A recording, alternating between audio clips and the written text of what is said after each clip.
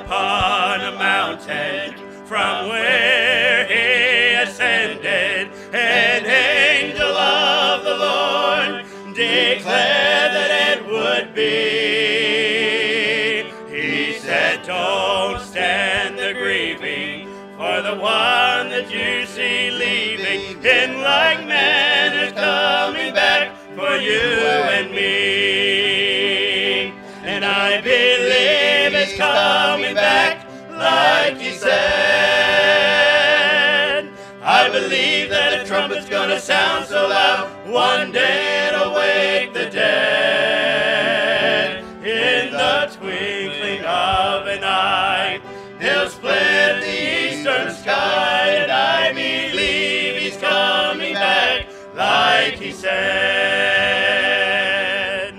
I believe the time is nearing, we will soon see his appearing, and this could be the hour, yes, this could be the day, when the saints of every nation will lose their gravitation, in the middle of the air be caught away. And I believe he's coming back like he said. I believe that the trumpet's gonna sound so loud, one day it'll wake the dead. In the twinkling of an eye, we'll split the eastern sky, and I believe he's coming back like he said. And I believe he's coming back like he said. I believe that a trumpet's gonna sound so loud, one day it'll wake the dead. In the twinkling of an eye, we'll split the eastern sky, and I believe he's coming back like he said.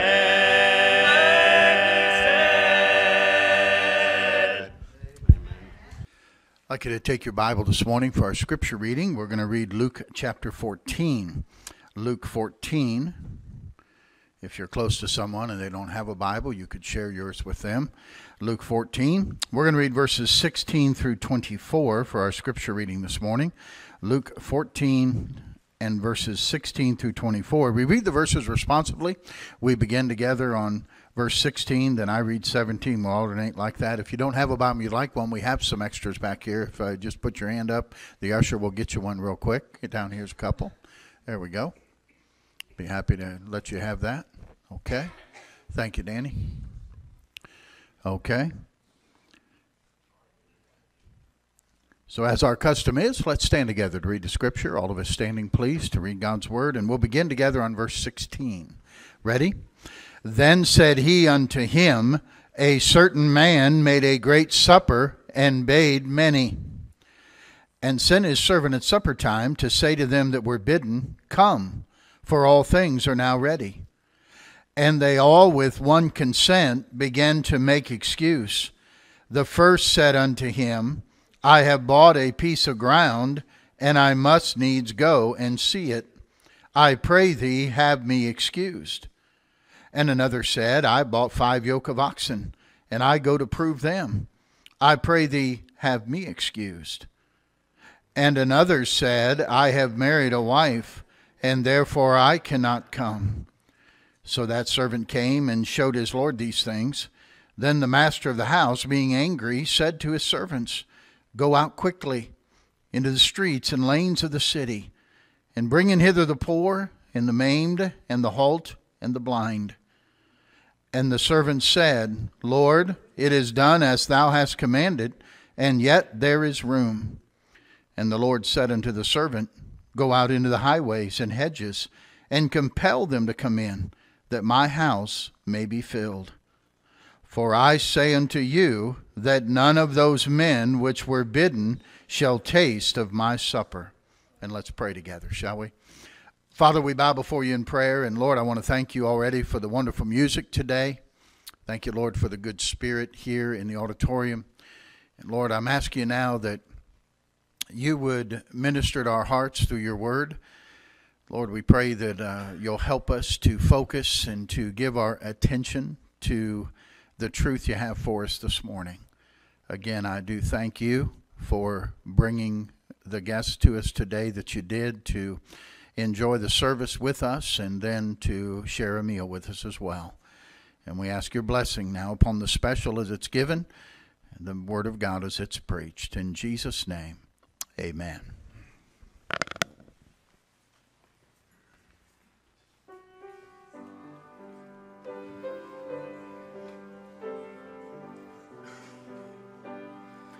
The cross upon which Jesus died is a shelter in which we can hide, and its grace so free is sufficient for me, and deep in its fountain, as wide as the sea, there's room at the cross for you. There's room at the cross for you. Though millions have come, there's still room for one. Yes, there's room at the cross for you. Though have found him a friend and have turned from the sins they have sinned,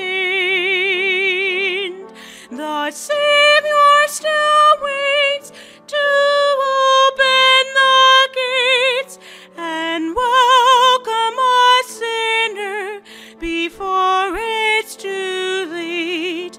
There's room at the cross for you. There's room at the cross for you. Though millions have come, there's still room for one. Yes, there's room at the cross for you.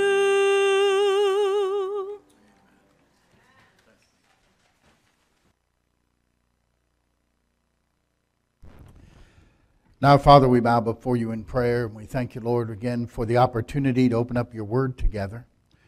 And Lord, we're asking you'll speak to our hearts this morning. Lord, each one of us would give our careful attention to the Bible today and for the truth that you have before us this morning. I pray that you would walk up and down these aisles this morning and in and out of every row. And I'm asking you, Lord, to stop at every occupied seat and minister to every individual here this morning. There's no way possible I can do that, but I believe you can do that. And I ask you to do so this morning. Help me as I bring the truth, and help each one of the people as they listen today. And may your hand be upon these next few moments that we spend together, considering the truth of this story that Jesus gave in Luke chapter 14. And I ask it in Jesus' precious name. Amen. Two things I want to ask of you as we go to the message. First of all, it's not going to be a long time. Okay, I'm not a long-winded preacher. Generally, it's under 2 hours, so you got nothing to worry about. And it won't be long, but I want you to do your best to not leave or cause disruption. Just try to focus, and if you would, make sure your cell phone's on silent. Some of you are not necessarily used to being in a service on a Sunday morning, and someone may. I'm for sure they're going to call you today. This will be the day, all right? So if it's silent, then that'll be good, okay? I appreciate your help in that matter, and I promise you I'll keep my end of the deal, and won't be long with you this morning, okay? But what I have to say, while not lengthy, is very, very important, and so I appreciate your attention this morning. Luke 14, if you have your Bible open there still, is a story Jesus gave about a man who made a great meal. A great supper, something like you're going to enjoy here in just a little bit, all right? And in Jesus' day, the dinner invitations were a little different than the way we give out the invitations, okay? The invitations were usually given out well in advance. but you never knew just the exact time or date.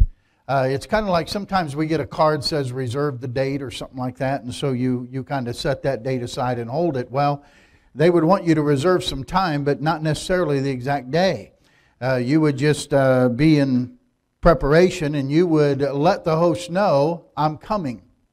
You don't know the day, and you don't know when exactly it's going to be, but you would RSVP to the host saying, I will come, you just let me know when it is, count me in, okay?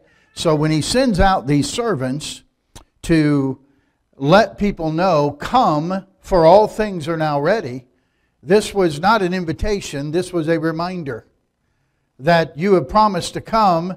I want you to know the meal's ready, it's today. And they would drop what they were doing and they would come. So that was what we were looking at here in Luke 14. As Jesus said, a man made a great supper and bade many, and his servant went out at supper time to say to them that were bidden or that were invited, the ones that had already RSVP'd, to come, for all things are now ready. Now, the larger picture of what the Lord is teaching us here is there's been a great supper prepared. That great supper is the salvation that God has provided for mankind. Okay? God has prepared that for us. And we have all been invited to the supper. What God did was God prepared salvation by sending His only begotten Son. You know, Christmas is not that far away. In fact, we were somewhere last night, I think it was a restaurant, and on the door of the restaurant it said 47 shopping days till Christmas. Okay? Isn't that exciting? And so I know it's coming. But you know what? When the angels announced the birth of Jesus, they said, unto you is born this day in the city of David a Savior, which is Christ the Lord. Now, if you're here this morning and say, don't talk about that saved business, preacher, I don't need to be saved, well, then we have a problem, don't we? Because God sent a Savior. And if God sent a Savior, that means somebody needed to be saved. And that somebody would be you and me. Okay? If we didn't need a Savior, He wouldn't have sent one. All right? God knew what we needed, and He sent a Savior. What happened was He sent Jesus Christ into this world to be a man in order to die on the cross for our sins. Now the Bible says Jesus, being the Son of God, that He was tempted in all points like we are, yet without sin. That's important because the Bible says in Romans 3 and verse 23, all have sinned and come short of the glory of God. So one thing all of us have in common in the room this morning, including the guy you're looking at, and that is we're all sinners in the sight of God. There's nobody here that's going to stand up and say, you know what, preacher, I'd just like to say something today. I went all week and never did anything wrong. I went all week and never committed one sin. Okay? There's no one here that can say that. We've all sinned and come short of the glory of God. And God says, consequently, because of that sin, He says the wages of sin is death. The wages, what we earn or what we deserve for what we've done. God says, if we went to Him and said, give me my paycheck, give me my wages for sinning against you, God says, what you deserve is death. That's exactly why we die. But the word death is the word separation. That's why it hurts when we lose a loved one. Why is that painful? Because we're separated from them. We can't see them anymore. We can't talk to them anymore. We can't spend time with them anymore. Death is a separation. And so God says, if you got what we deserve for your sin, you would be separated from me forever in a place called hell. Now, hell is just as real as heaven is real. There's a heaven to gain and there's a hell to shun. And God didn't create man to be separated from Him in hell. But God is just. And justice says if a crime's been committed, someone's got to pay for it. So God's in a dilemma here. He loves us. He doesn't want us to die and go to hell. But He can't just overlook our wrong. He can't overlook sin and just let us go to heaven anyway. So what God did was He sent His only begotten Son, Jesus Christ, into the world, who lived a perfect, sinless life and then died on the cross as a payment for our sin. Listen very carefully. The Bible says in Romans 5 and verse 8 that God commended, or He demonstrated His love toward us, in that while we were yet sinners, Christ died for us. So Christ died for us. Jesus, not having any sins to pay for, the Bible says He was tempted in all points like we are, yet without sin. So He would have no sin, so He would not have to pay the wages of sin, which is death. But we know He went to the cross and He hung there and He bled and He died. So He was paying the wages of sin, which is death. But it wasn't His sins. He didn't have any. Whose sins was Jesus paying for? Exactly right. He was paying for our sins. But wait a minute. Not just for the sins of the world, though He was paying for the sins of the world. But salvation is not just believing Jesus died for the sins of the world. Salvation is when you believe Jesus died for your sin. When I believe Jesus died for my sin. What happened that day on the cross was Jesus Christ, He took every sin that Stan Slabaugh has ever committed, and even sins that I haven't committed yet, but He knows I will. And He laid those sins on Himself, and He said, God, punish me instead of Stan Slabaugh. And the agony and the pain and the torment that I would have went through in hell, Jesus Christ went through for me when He died on the cross. That's why on the cross, Jesus cried out to God. He said, my God, why hast Thou forsaken me? God turned His back on His only begotten Son because our sin was upon Him. You read the Gospels, you'll never one time see Jesus referring to God as God. He always said, Father, until the cross. And when our sin was on Him, He said, God, why have you forsaken me? Because He was paying for my sin and for your sin. You see, make that verse in Romans 5:8 personal to you. I would say, but God commended His love towards Stan, in that while Stan was yet a sinner, Christ died for Stan. You'd put your name in there. And you would say that God showed His love toward Dave, and while Dave was yet a sinner, Christ died for Dave. Or God commended His love toward Donna, and while Donna was yet a sinner, Christ died for Donna. You see, whatever your name is, you say, He died for me. He died for my sin. And that's why God said the wages of sin is death, but the gift of God is eternal life through Jesus Christ our Lord. So God says now, I'm talking about life, I'm not talking about death. And when He says, when I talk about life, I'm not talking about just life now, I'm talking about eternal life. And that eternal life is not a wage, it's a gift. Is there a difference between a gift and a wage? Sure. If you don't believe that, I need to see you after service. Absolutely. Wages you have to work for.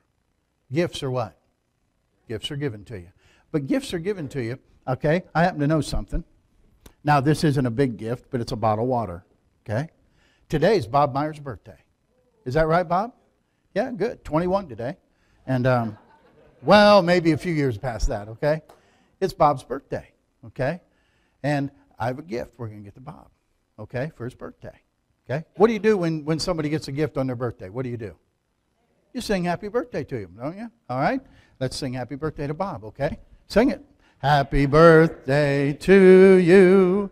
Happy birthday to you.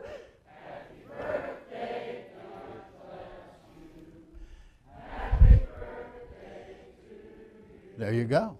And he got a gift, didn't he? What didn't he do? Did he pull out his wallet and say, okay, what I owe you? No. He didn't say, I didn't hear him say, okay, what do I need to do to have this? No, it's just, in this case, just a bottle of water. But wait a minute. They don't give those away. Somebody had to go buy that. Somebody had to get in their car, drive to the store, find a place to park, go into the store, find the water, load it in a cart, stand at the checkout line, check out, bring it back here to the church, and put it probably in the fellowship hall and then eventually over to here so he could have it as a free gift. Somebody did all that work so he could have it as a free gift. When you were growing up and your parents gave you a gift on your birthday, your mom and dad thought, what do you want? What do you need? Then they would get in their car and drive through the traffic, find a place to park, go into the store, find what it is that you need or want, stand in line, take out their money, pay for it, get back in the car, go through the traffic, come back home. They may wrap it up. They may not wrap it up like I didn't. And they said it before you on your birthday. And then they said, happy birthday to you. And you received it. Because you know it's yours. But you didn't earn it. You didn't say, okay, I'll clean my room every day. You didn't say, okay, what do I owe you? You just knew somebody loved you enough to give you a gift. And that you don't work for it, they worked for it. See, that's the nature of a gift. Somebody paid for it, but it wasn't you. Now, God said that His gift to us is eternal life. Okay? That's His gift. But then why is it when you ask most people, how do I have eternal life? They start telling you what they got to do. How do you know you have eternal life? Well, now you got to go to church. Well, now you got to get baptized. Well, now you got to try to live a good life. Well, you know, you got to keep the commandments. Well, it sure sounds to me like I'm trying to earn it. Sure sounds to me like that's a wage. It's not a gift. If it's a gift and it's mine to receive, then I have to realize this. Someone's paid for it. Well, who paid for the gift of eternal life? Jesus did. That's why the verse says, the gift of God is eternal life through Jesus Christ our Lord. Listen to me carefully this morning. You only get eternal life through what Jesus Christ has done. Nobody gets eternal life by what they've done. You get eternal life by what Jesus Christ has done for you. See, He did it for us. Christ died for us. And we get it as a gift, but we know somebody paid for it. And Jesus paid for it with His own blood when He died on the cross. So all things, that's why Jesus could say, come, for all things are ready. And when we say at the end of the service, when I get the word from back there that they say, come, everything's ready, you know all you have to do? You just have to come get it. You're going to hold your plate out and they're going to slap on the turkey and slap on the mashed potatoes and gravy and slap on that nice roll and some butter. And let's just pray now and we'll eat. No, let's, that's all you got to do is just go get it. When it's at your house and it's Thanksgiving, and boy, at our house, we have traditional Thanksgiving. You say, what does that mean? That means the women are cooking and the men are watching football. That's what that means. But and they say, hey, come and get it. It's ready. They don't have to call twice, okay? And boy, we're coming and we know it's time to strap on the feed bag, okay? I don't have to do anything. It's ready. That's what salvation is. God's taking care of all of it. You just accept what He's done for you. That's just like this supper. This feast, this meal that this fellow made, and finally, whether he finally got enough, the calf got fat enough to slaughter, or they got enough animals to butcher to take care of the meal. But the invitation is simply to come. Come, for all things are now ready. That word come, somebody said that word come means C is for children. Can children come? Sure. Children can come and put their faith in what Jesus has done for them and receive His gift of eternal life. Oh, older people can come. Oh, I'm too old. Nobody's too old. You still got a pulse? You're eligible. Okay? You're eligible to be saved. Come. Children can come. Older people can come. And middle-aged people can come. Okay? Hey, Bob, you can come still. Amen. Bob has come. All right? Middle-aged people come. Everybody can come. Doesn't matter who you are. Doesn't matter what age you are. Doesn't matter what color skin you have. Doesn't matter how much money you have in the bank, or even if you have a bank account. You can come. Everybody can come. God so loved the world that He gave His only begotten Son. The amazing thing is, though everything is set and everything's ready and there's nothing you have to do. Sometimes I talk to people and say, will you come to Christ? Will you receive His gift? Well, I got to clean my life up. Well, you don't clean up and come to Jesus. You come to Jesus, He'll clean you up. Well, I got some things I got to get straightened out, preacher. Well, come to Jesus, He'll straighten you out. Okay? You just come, and you just come as you are. If you listen to the devil, and always his excuse is to wait, then you'll be waiting and waiting and waiting. Listen to me. I honestly believe hell is full of people that intended to be saved. Just not now. And they met eternity before they planned on it. Look at the obituaries. Open up a newspaper. Very few people look at a newspaper anymore, but those people didn't all plan on being dead. People die. Those young people that tragically were taken in that, what was that place in Thousand Oaks, California? The country bar or whatever it was. Mostly young people in their 20s. When they went there that night, they had no idea this will be my last night on earth. They had no idea. But it was. My thought is, were they ready? Did they go to heaven? Were they prepared for that? It's a great supper. And by the way, it's a great salvation. God has provided all this, and we just have to receive it like Bob reached out and took that bottled water. That wasn't hard. You'll do hard things in your life, but accepting a gift isn't one of them.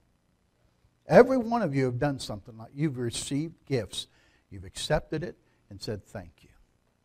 And you knew you got that because somebody loved you. God offers that gift to you of eternal life. Here, it's likened to a great supper, a great salvation. He says, here it is. You just have to accept what I've done for you. Quit trying to think you got to do it yourself, because you can't. That's why I sent my Son. If we could do it ourselves, why would God send His Son to suffer and die like that? What sense does that make? It doesn't make any sense at all. The tragedy is, in the story here that we have before us in Luke 14, in verse 18, it says, these all with one consent begin to make excuse. They all begin to make an excuse of why they couldn't come. It's pretty amazing. Someone said an excuse is a skin of a reason stuffed with a lie.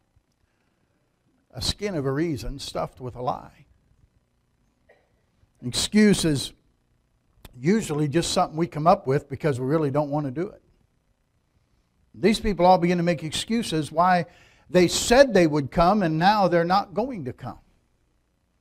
The first fellow said this in verse 19, I bought 5 yoke of oxen and I go to prove them. I pray thee have me excused.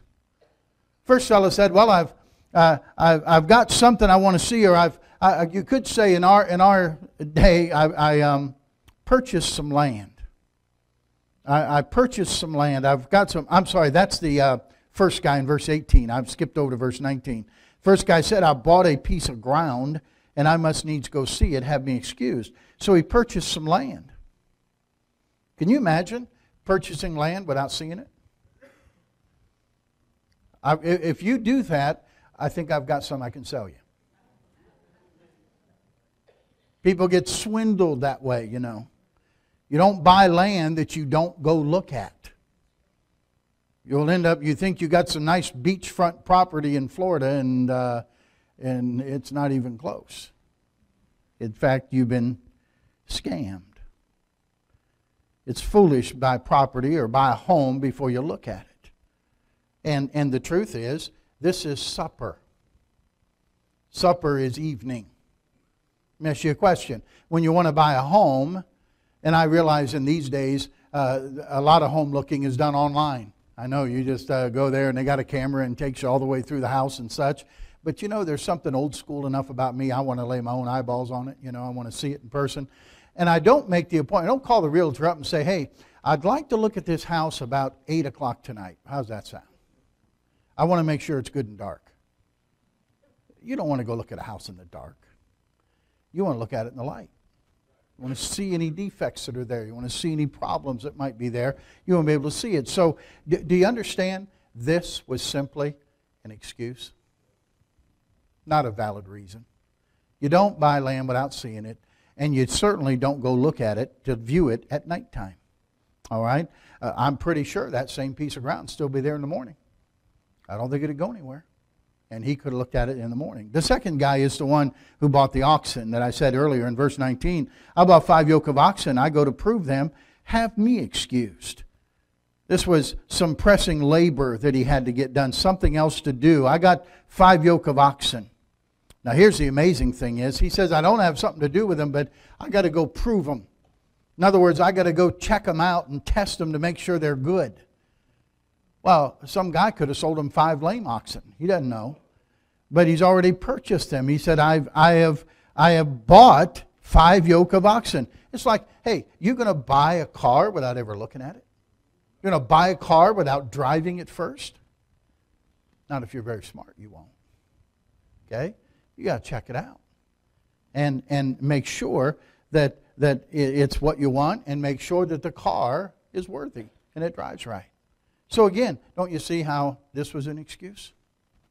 Just another excuse. It's a skin of a reason stuffed with a lie. Now the third guy, verse 20, said, I've married a wife and therefore I cannot come.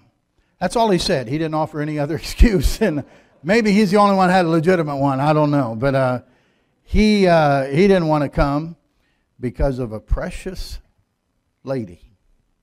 I married a wife and I can't come. Now wait a minute. He's kind of blaming it on his wife, isn't he? But let me ask you this. What wife, especially a newlywed, doesn't like to be taken out? Doesn't like to go out and every time they say, when you say hello, they say, well, hello. And let the sparkle show. Because I'm married. Okay? And they want everybody to know that. Every woman likes to get dressed up and go out for a nice night out. Okay? Don't be like the guy who I heard about, and he and his wife, they were in their house when a tornado hit, and it took the roof off. In fact, they were in bed. It was nighttime. It lifted the entire bed out of the bedroom. It spun it around and set it down 2 miles from the house. And they were still in bed, unhurt. They were safe. The husband pretty excited about it all and about the trip they just had, but the wife started crying. He said, honey, what's wrong with you? He said, how come you're crying? Don't be afraid. The tornado's over. We're okay. She goes, I'm not crying about that. And I'm not crying because I'm afraid. He said, I'm crying because I'm so happy. Do you realize this is the first time we've been out of the house together in 5 years? Huh? Just excuses. What does all that mean? What is all that Jesus trying to tell us? I think he's trying to tell us there is no valid excuse not to accept God's offer of salvation by placing your faith in what Jesus Christ has done for you. There's no valid excuse. Oh, I still have to do this. Oh, I still have to look at this. Oh, I still have to... And by the way, none of those excuses are sinful in itself. None of them are wrong in themselves. Is it wrong to buy land? Certainly not. Is it wrong to purchase oxen? Well, I don't know about oxen today, but it's wrong to purchase transportation or something you might need for work? Certainly not. Anything wrong with getting married? Absolutely not. I highly recommend it. Okay? But nothing wrong with those things. But if they hinder you from coming to Christ, then you've got them in the wrong place. None of those things are worth dying and going to hell over. Don't make that mistake. Don't come up with excuses for not accepting the Lord's invitation to enjoy His dinner. Okay? Don't make the excuses. Notice what he said at the end.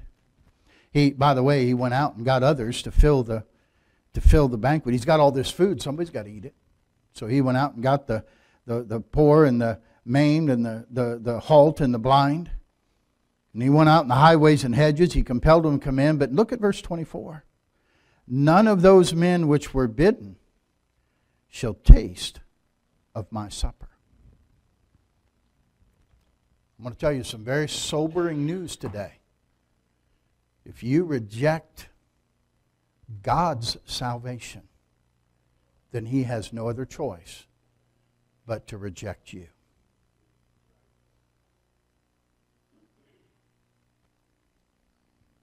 None of them were bidden will taste of my salvation.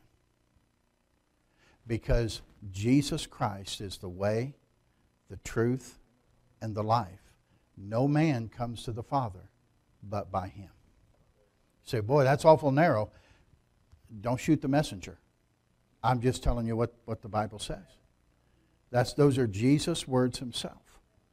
And it is a narrow way. Everything has been done for you. Just as everything's been prepared for you today. All you had to do was come. And then enjoy the meal. All you have to do for salvation is come. Come. How do you come? You come just as you are. See? Well, do you have to come and live a good life? Come and join the church? Come and do that? No, just come. Just come. Come and receive Jesus Christ as your Savior. Baptism is something you do after you're saved. After you receive Christ. Baptism is like the wedding ring on your finger. It's an outward symbol of an inward commitment. You receive Jesus Christ as your Savior. That's something that nobody can see but you. Okay? But when you say I do to your wife and she said I do to you, the minister said you have a token of your love for one another. And you said, yes, I have a ring. You put that ring on there. When anybody sees you with a ring on your finger, what's that tell you about me? I'm married. I'm committed to somebody. Right? And when people see you get baptized, they're saying they've committed their life to Jesus Christ. They have trusted Jesus as their Savior. It's an outward symbol. It's an outward sign that you believe Jesus died, He was buried, and He rose again for your sins. See? Baptism doesn't take you to heaven. Just like if you don't wear a wedding ring, some of you don't have wedding rings, you lost it, or for one reason or another you don't have it, it doesn't mean you're not married anymore. See? You're still married because you said, I do. And if you don't get baptized, you're still saved. You're still going to go to heaven. Now, you're going to go dry cleaned, but you're going to go to heaven. But when you put that ring on, it tells everybody, I've received Christ as my Savior. I'm not ashamed of that. And it's just an act of obedience to the Lord. That's all that is. Charlotte Elliott was born in Brighton, England in 1789. Early in her life, she became an invalid through illness. She suffered quite a bit physically through her life and also emotionally and even some spiritually. She had a nephew who wrote this in 1897. Ill health still beset her. It often caused her the peculiar pain of a seeming uselessness in her life, while the circle around her was full of unresting service ableness for God. Such a time of trial marked the year 1834 when she was 45 years old, living in Westfield Lodge, Brighton, England. Her brother, H.V. Elliott, had not long before conceived the plan of a St. Mary's Hall at Brighton, which was a school designed to give at a very nominal cost a high education to the daughters of clergymen. In the aid of St. Mary's Hall, there was going to be held a bazaar, and all of the town was astir about it. Every member of the large circle was occupied morning and night in preparations, with the one exception of Sister Charlotte. She was as full of interest as anybody was, but physically fit for nothing. The night before the big bazaar, she was kept wakeful by distressing thoughts of her apparent uselessness. These thoughts passed by a transition easy to imagine into a spiritual conflict until she questioned the reality of her whole spiritual life and whether it is this anything more than just a bunch of emotions, an illusion ready to be sorrowfully dissolved. The next day, the day of the big bazaar, she lay on the sofa, and those troubles of the night came right back upon her with such force she felt like they must be met and conquered in the grace of God. She gathered up in her soul her certainties, not her emotions. She started focusing not on her sorrows, but on her salvation. She focused on her Lord and His power and His promise, and she took a pen and paper down from the table, and she deliberately sat down and began to write in for her own comfort, really, and the formula for her faith.